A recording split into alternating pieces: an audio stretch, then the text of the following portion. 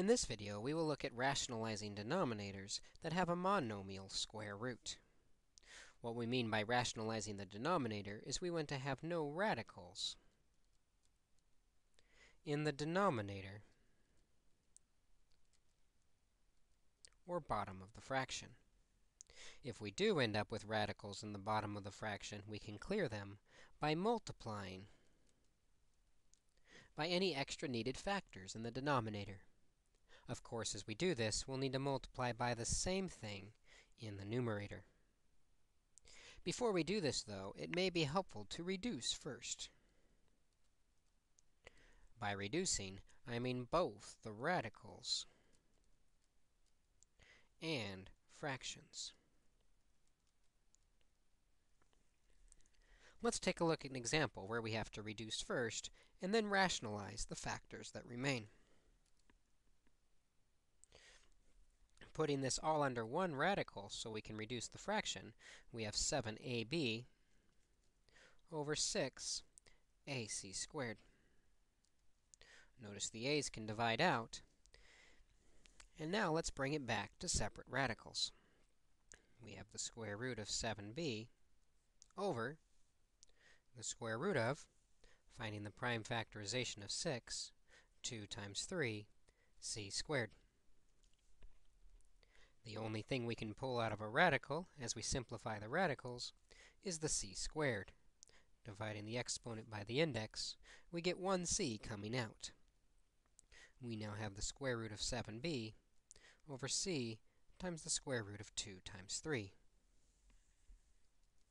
Now we are ready to rationalize this denominator, or get rid of the radical that ended up in our simplified denominator.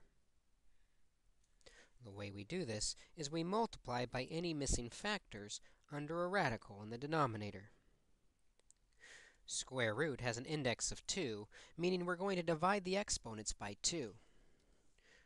We currently have 1 of the first number 2, which means we need one more 2 to rationalize. Similarly, we have 1, 3.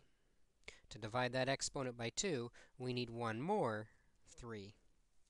Now we will have two 2's and two 3's in the denominator, which can divide by the index of 2. Of course, we will do the same thing in the numerator, multiplying by the square root of 2 times 3. When we do this, in the numerator, we have 7 times 2 times 3, which is 42b. In the denominator, we'll have 2 squared, which comes out as a 2, and 3 squared, which comes out as a 3. Notice there is no radical remaining. We have 2 times 3, or 6c. This is our final rationalized answer, as there is no radical in the denominator. Let's try another example where we rationalize the denominator and simplify the fraction. In this problem, you can see that 5 and 15 reduce, leaving a 3. The x's divide out completely. And the y divides with the y cubed, leaving y squared when we subtract the exponents. We now have the square root of y squared over the square root of 3z. Again, we can simplify the y squared. Pulling it out of the radical is simply y. Y over the square root of 3z. Now, to rationalize the denominator, to get rid of the radical, we'll multiply by the missing radicals. To divide by an index of 2, we've already got one 3. We need one more 3. Similarly, we need one more z.